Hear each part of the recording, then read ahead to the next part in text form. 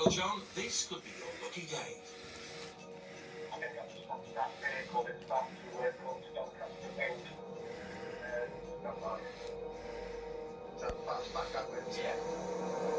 There's been a potential sighting, so John spins on it.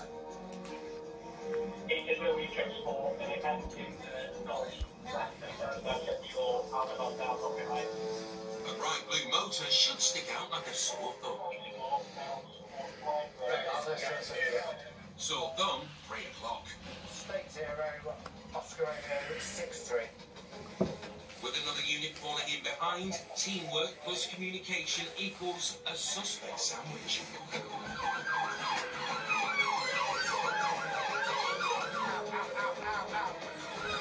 While Dan takes care of the passenger, a district unit naps the driver. Pretty soon the place is crawling with cops, and there's only one question on everyone's lips. 6-3, any joy with that fit? What is this vehicle's true identity? That's received.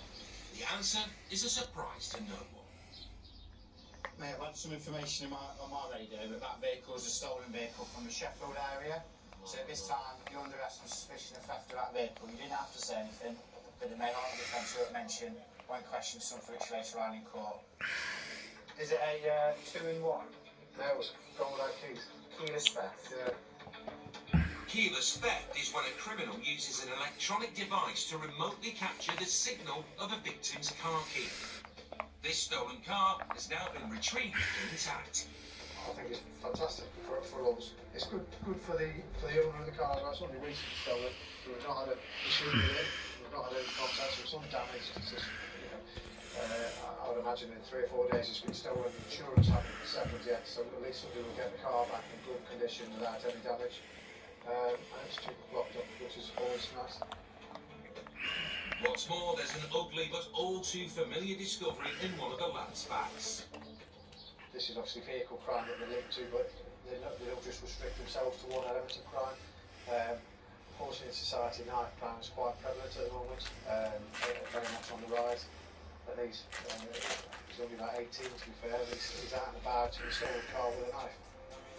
With 2 off to the nick and a stolen motor on its way back to its rightful owner, it's a cracking result for the interceptors and their merry band of colleagues from across the force.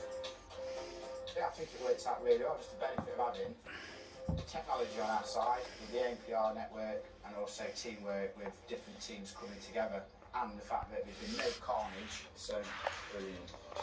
The pair could not be linked to the theft of the car, so no action was taken.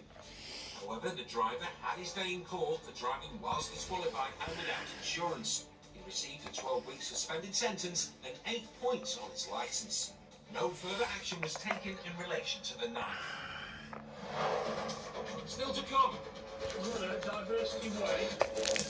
Mike gets a high-intensity workout. Now he's got left towards the road. And When did you last have a drink? Nathan gets a whiff of something toxic. It went from 107 by a lot.